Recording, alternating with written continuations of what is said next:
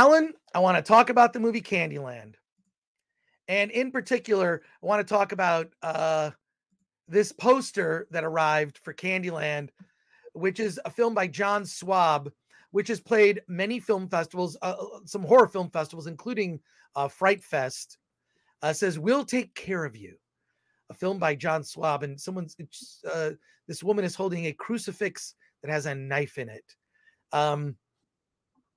It is a horror film about, well, Alan, why don't you tell us the story? Because I always love when you uncomfortably tell the story of a film. Yeah. Yeah, the audience loves it when I uncomfortably talk about it. I love Candyland it. takes Alan, place. yes. Well, okay. Sorry Candyland about takes that, place. Alan. Sorry.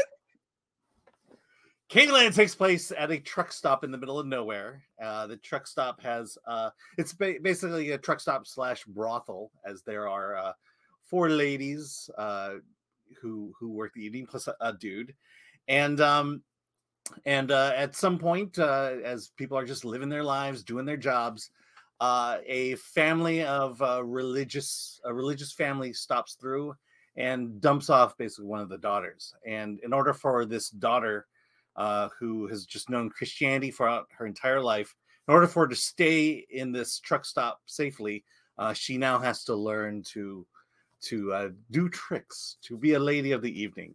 And let's just say that as things are going along, people start getting murdered. At first it's the Johns, and then it just progresses from there. And it's basically what you call your classic exploitation film. It does have a celebrity, and that would be William Baldwin, who plays the sheriff, who keeps the place protected for in exchange for tricks from young Levi. So yeah, it's a nice little horror film. Little bit of nudity, a lot of sex, a lot of violence.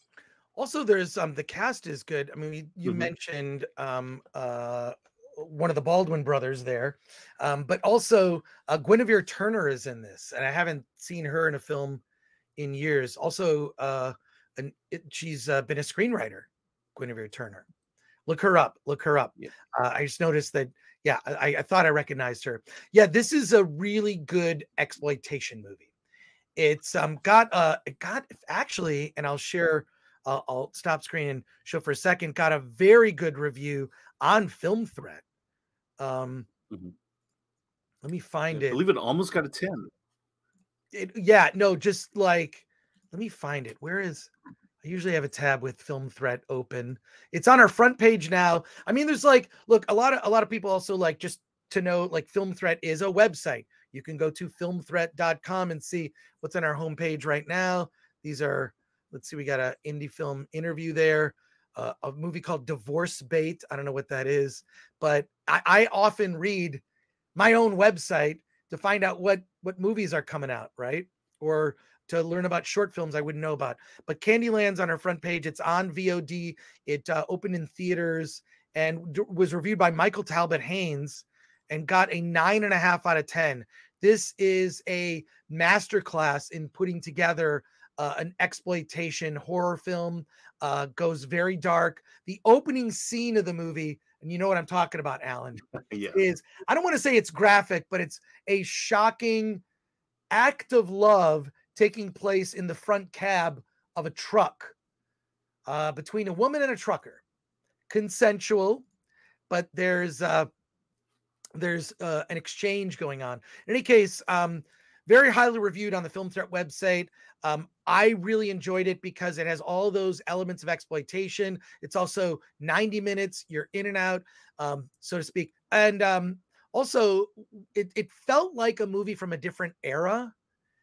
Like, it felt like this could have been made in the 70s, right? Like they didn't lean into like everything about technology or whatever. And it was interesting how they used this sort of code. Like, a trucker will be coming to a truck stop and have like a secret code to like go to a channel to discuss terms. So they do use like they've got like, hey, CB radios and whatnot. Yeah. God, my dad had a CB radio when I was a kid. He thought it was fun to just listen in on like police reports and weird stuff like that. Anyways, It's a really good, solid exploitation movie. But I just wonder, like, it got a very good review on Film Threat, 9.5. Okay, I would recommend this movie. I would say get it on VOD. Definitely see it. 90-minute runtime right there. Really good performances. And by the way, a gay character that's not all about being like not a gay stereotype, just happens to be a character who's gay, who you feel very sympathetic for, right? Alan, Yeah, I know.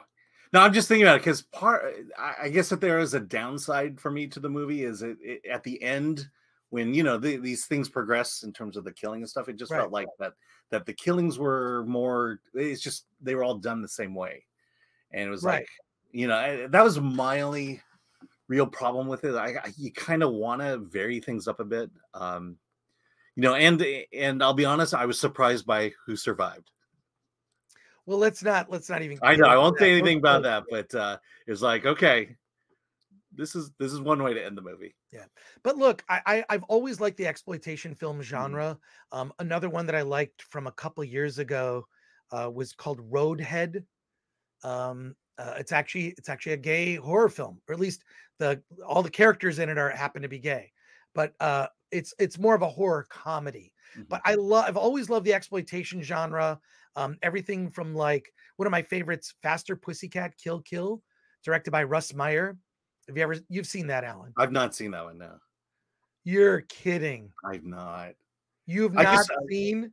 Well, I mean, I just started like kind of getting into, because I got the Focus feature. I'm sorry, the Full Moon subscription. So I've been kind of going through those, and Russ Meyer's appears once in a while there. Also, I think they pulled it though. The Full Moon has an app where you get, like, one of the cool things about the Full Moon app is you get a lot of exploitation movies. Yeah. Not this one in particular, but a lot of the Euro exploitation, a lot of the 70s exploitation. Yeah. And it's very exploitative. Well, a lot of those are Italian exploitation movies. So they're great but here's my concern, and this is my question to you, something to think about. Can you make an exploitation movie today? I mean, this movie does, and does it very well. And it feels a bit like a time capsule, but it's set present day. But I wonder that a lot of the small indie movies that we cover are just not in the awareness of, say, people who might object to a film like this. Does that make sense? Yeah, I mean, all the exploitation films we get, and we get a lot, are at the indie level. Yeah, and these guys raise the money themselves. And you're seeing that diversity in terms of gay exploitation, female-led exploitation. But I a big studio doing it. I guess X would be the closest thing that we've seen lately to a truly high-budget exploitation film. Yeah, I just wonder though that, because I feel like almost any scene from Candyland you could put in another movie and people would be complaining about it. And what maybe this is like I don't know, a silver lining, is that a lot of these small indie movies kind of fly under the radar. And it's my whole argument of, like, well, if Hollywood is bad, watch something else. And that's why, that's part of the reason that Film Threat exists, is to point you in another direction and say, because look, we also, to be clear, we get a lot of indie movies that are not great that we don't talk about, right? Yeah. Alan, that was a very knowing smile. Yeah. Yeah. I mean, there are times where I just have to tell a filmmaker, we just couldn't get someone to like it. Well, sometimes I'll talk to filmmakers that, like, ask me for advice, and I'll have seen their movie, and I'll just say, you should just make another movie. Yeah. Don't even send this out for review. Yeah. Just go learn lessons from this movie and make your next movie. Exactly. So would you consider exploitation? Yeah, for sure. X and Pearl. I think Pearl's the better movie, to be honest. Like, just because that performance by Mia Goth is just crazy. But it's like a great performance in a horror film that no one's going to notice from an award standpoint. So she's not going to get recognition that she really truly deserves, which is disheartening.